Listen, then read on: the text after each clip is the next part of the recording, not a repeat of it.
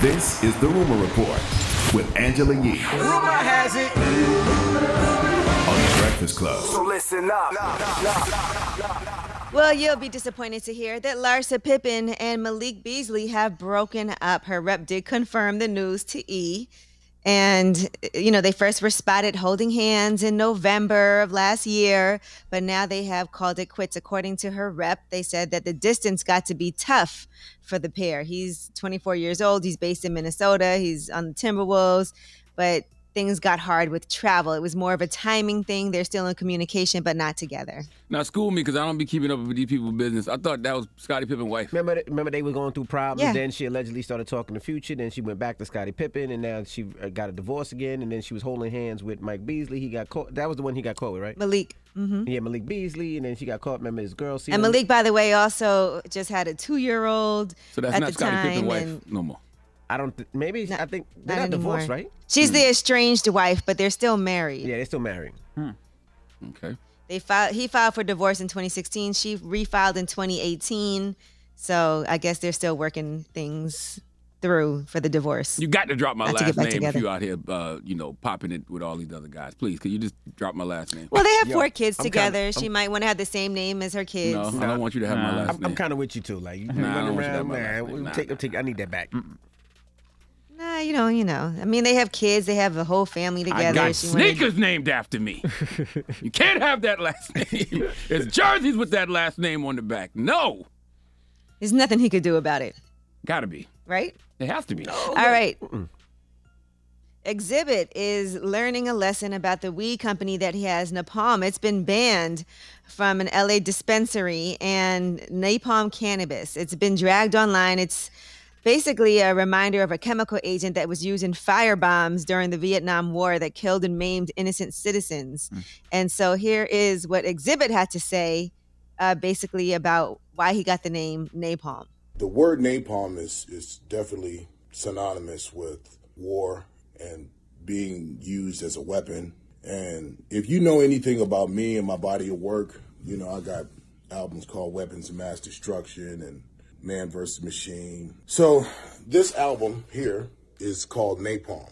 I put this album out in 2012, but this is where the branding for Napalm came from, as you can see. And it transcended into how we build, you know, our cannabis company. Has hip-hop gotten too big? Has hip-hop gotten too big that we're on everybody's radar? Yeah, but napalm is a jelly-like gasoline used in firebombs, right? It's a substance, right? I have no idea what napalm is. It's a honestly, chemical agent. It's a chemical, right? And it's supposed to be highly, whatever. I know it's a chemical, yeah, but I've heard so many rappers say the word napalm in raps and everything else for years. So I'm wondering, has hip-hop gotten too big that we're just on too many radars now?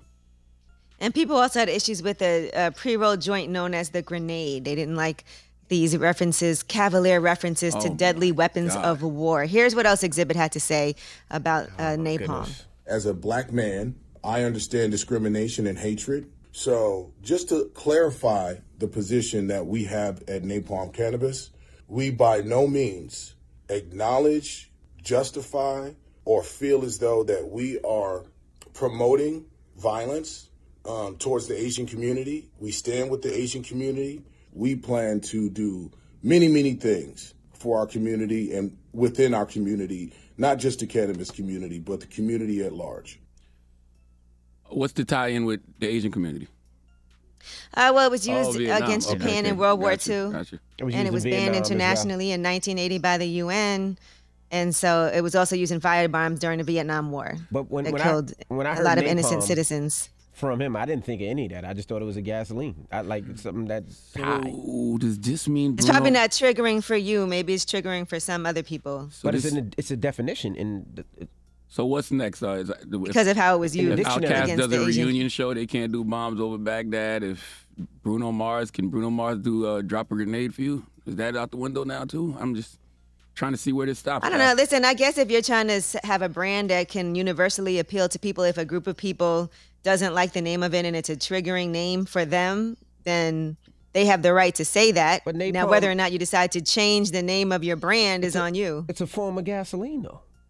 Like, it's a form of gasoline. Like, it's a definition in the dictionary as A jelly-like substance form of gasoline. Yeah, but it's not because of that. It's the asking. use on civilians was banned internationally in 1980 by the UN. All I know because is of the destruction and killing that it caused when they used it as firebombs. I'm with it, but just know that they're coming for Bruno Mars next when it comes to grenade, and no more Gasolina dramos. I know that gets those parties. No more Gasolina dramos. Oh my goodness! All right. All right. Well, that is your rumor report. All right. Charlamagne! Yes. Who are you giving that down to? You know, I think we need to go to Breakfast Club court this morning. I'm going to lay out the case for you, but we need the truth, Paul Pierce, to come to the front of the congregation. We would like to have a word with him. I don't know if Paul Pierce deserves a hee-haw or not, but I'll let y'all decide. All right. We'll get to that next. It's the Breakfast Club. Good morning.